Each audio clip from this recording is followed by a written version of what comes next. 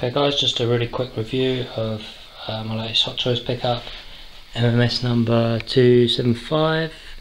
It's the John Blake, Jim Gordon and Bat Signal figure. The Bat Signal supply. Okay, so I'll just give you the dimensions of the box quick. It's 52 centimeters long.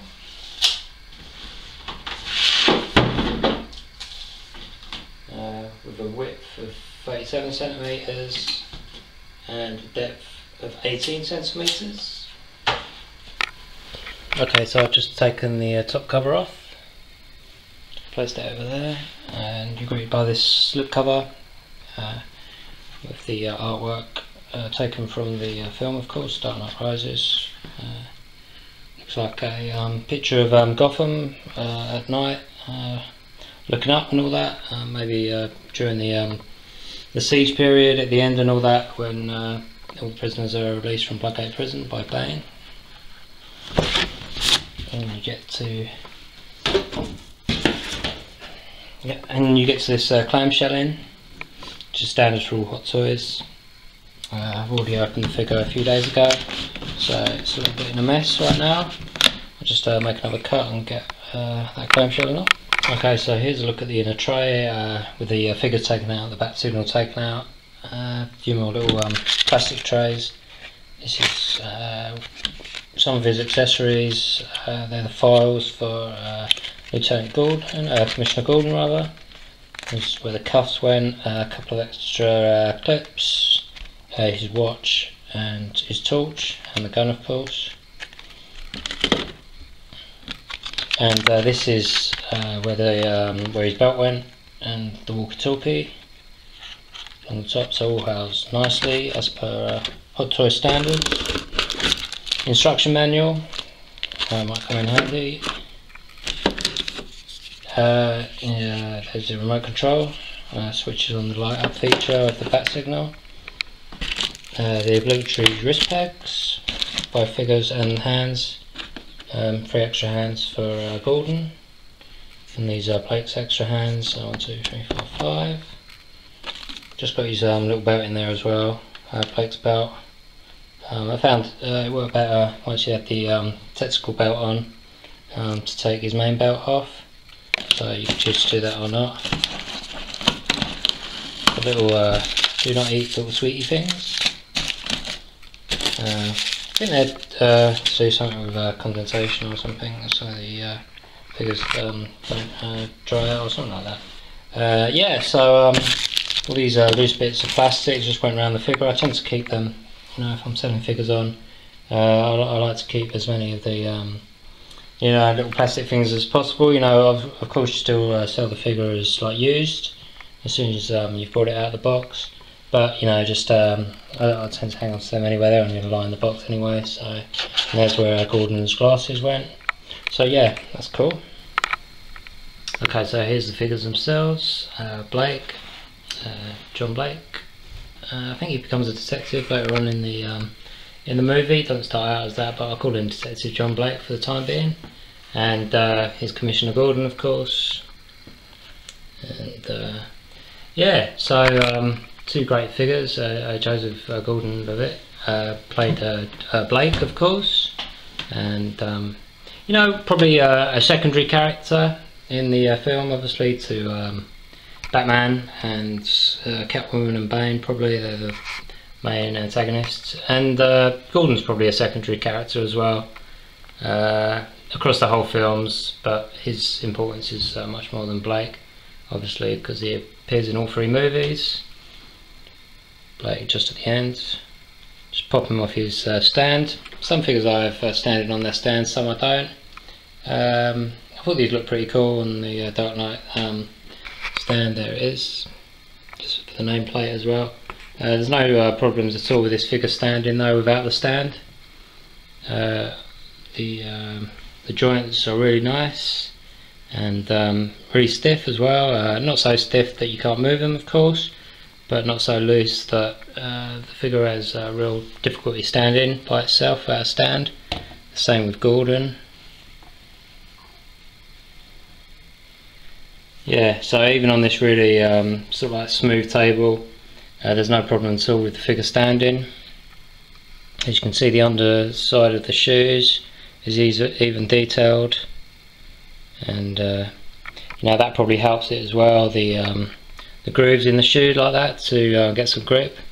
If you've got really smooth shoes on these figures, sometimes they really have a trouble standing, like this figure, but it's not doing too bad at the moment on this surface. That just testifies how well it stands unaided. If you ever do get difficulties with that though, I find sometimes you can sand down the bottom of these shoes just a little bit, some rough sandpaper, that helps with the grip with the figures.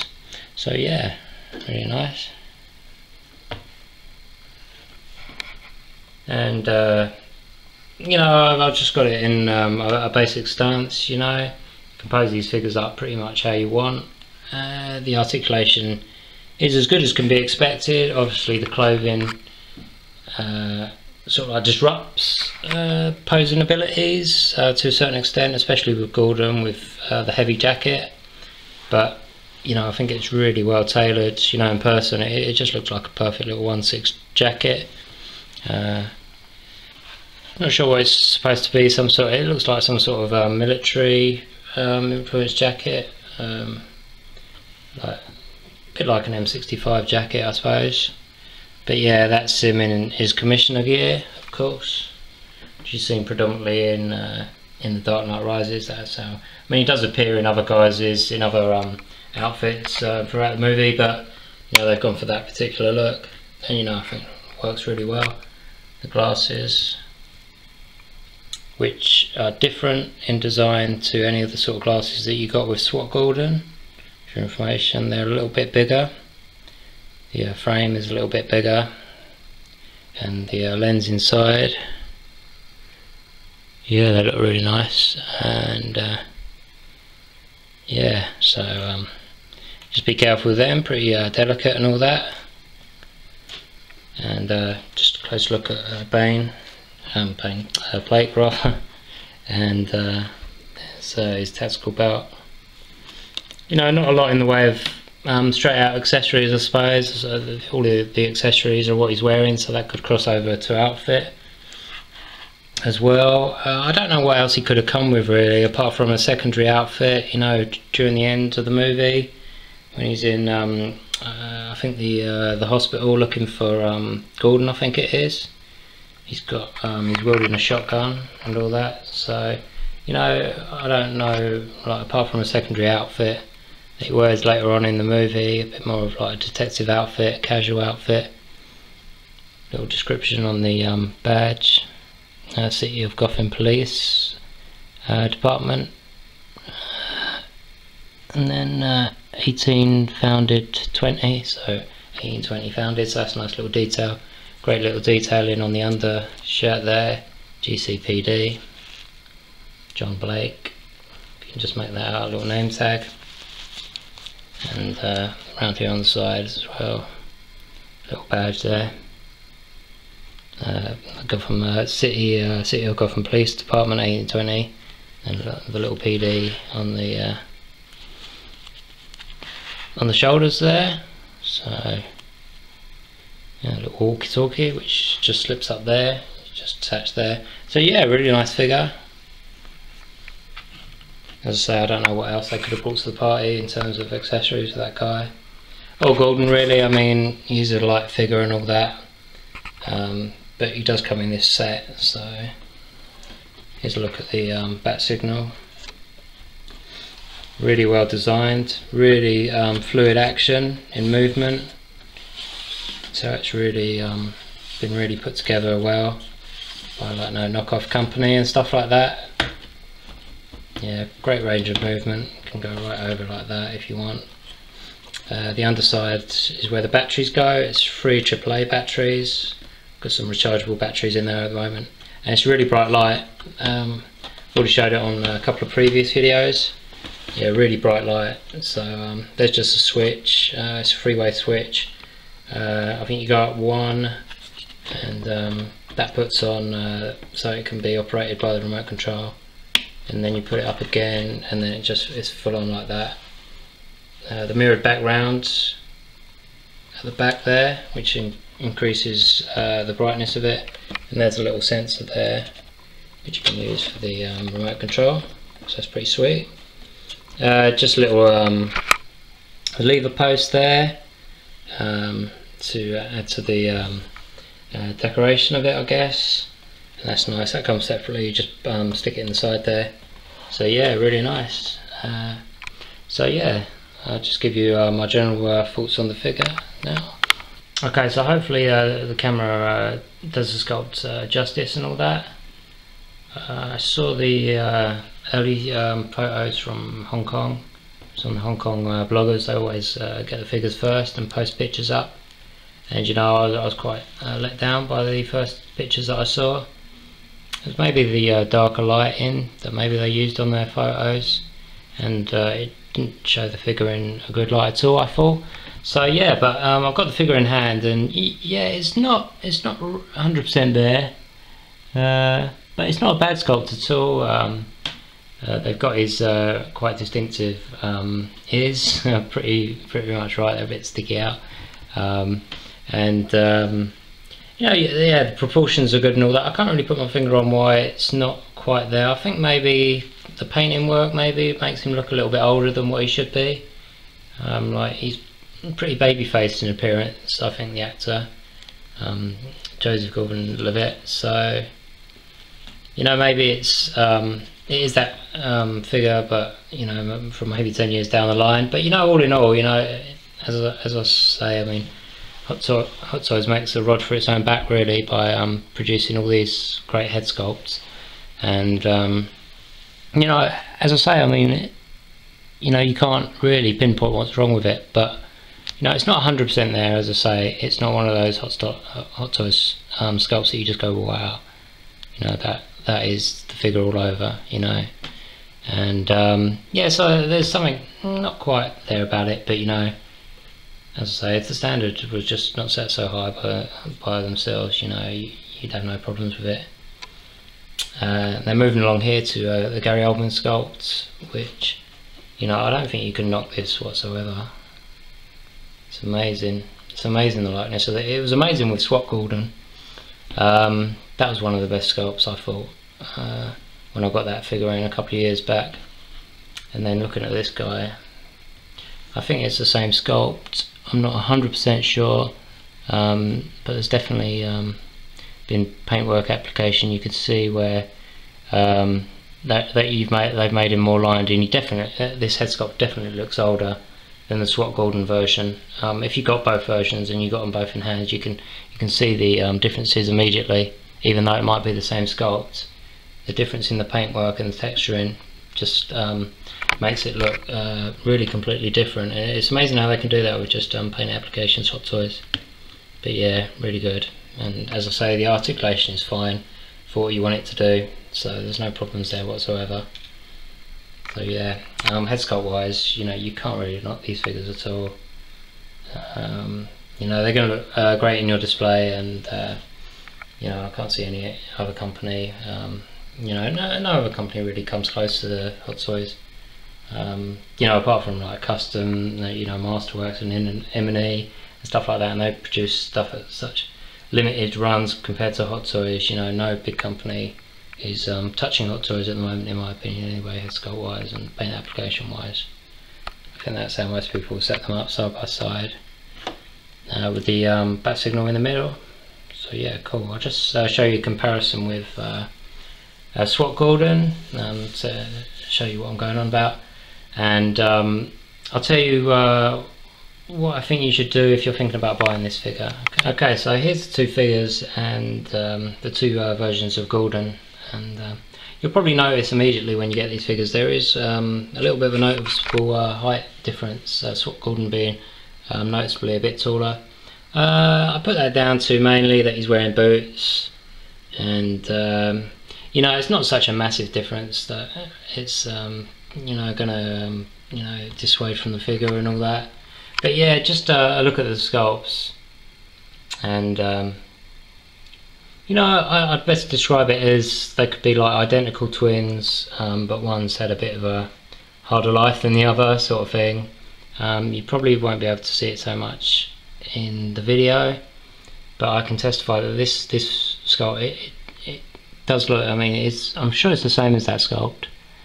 I'm sure it's just a reused sculpt, but the paint work on it is just totally different, and it's better as well, and it's better paint work as well. And you can see just in the last 2 years how Hot Toys have come on. There's a little bit more grey inside of the hair, which would be appreciable, you know, after like 4 or 5 years gap between the Dark Knight and the Dark Knight Rises.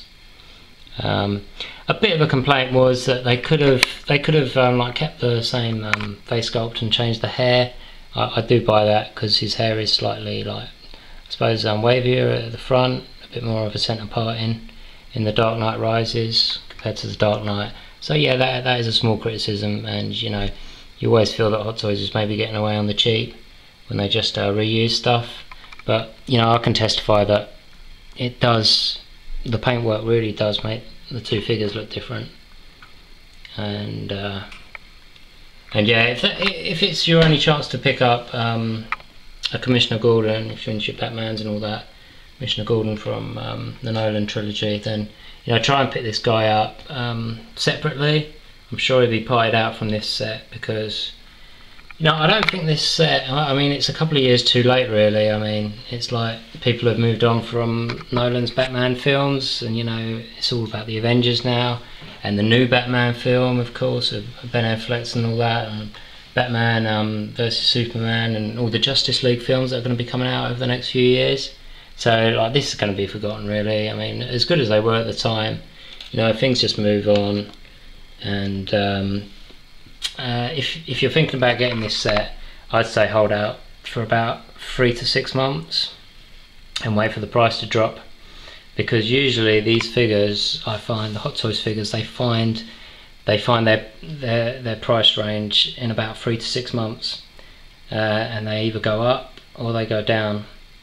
And I've got a feeling, I might be wrong, but I've got a feeling that this figure is going to be a bit of a shelf warmer, and that people are going to be trying to get rid of them as all the other Hot Toys stuff comes in, especially the Star Wars stuff, all the Avengers stuff, which is going to be big. And then, as I say, they've got all the Marvel superhero films that are going to be coming out, all the Justice League stuff. So you know, I'd say hold out and wait for the prices to drop on these things. Ordinarily, Hot Toys do tend to drop in price from the retail after about 3 to 6 months generally. Some don't, some just go straight up in price. A lot of the Iron Mans do, because they're very popular in the Far East markets. But yeah, my advice would be hold out for this figure set, and probably wait for prices to drop. And yeah, pick them up in a few months' time when retailers are trying to get rid of them. So yeah, a nice little set. If you're into your Batmans, it's a must buy, I think, because it pretty much completes your Dark Knight or Dark Knight Rises collection. There's a few missing figures, obviously, most notably Ra's al Ghul, that they haven't made. Hot Toys keep on saying they're going to make him, nothing happens. It might be a Toys Fair exclusive this year, who knows. Toy Fair exclusives usually are announced around about San Diego Comic Con time, so probably in about a month's time. So we'll wait for that. But as I say, yeah, a really nice set, and I think it's kind of like a couple of years too late for the interest, and really, because the interest has waned in this series. And as I say, I mean, no matter how good the films are and stuff like that, you know, it's just, you know, stuff is just like dispensable these days, you know, and you know, the movie's going to be forgotten, you know, in about 3 or 4 years' time. People say The Dark Knight, what? You know, so that's just the way it goes.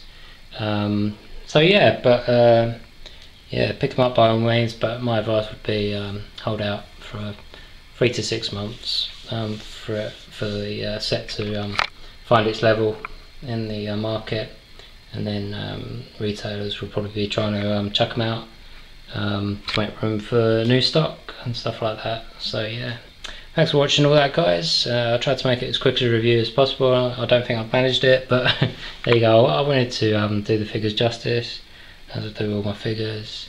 So yeah, Might get hold of Robocop, Battle Damage next week. Hopefully he's being poked around by customs at the moment, so hopefully they won't be poking around with it too long, and I'll get him sometime next week. So thanks for watching that, guys, and yeah, check out the other videos on my channel and all that, and yeah, keep on collecting.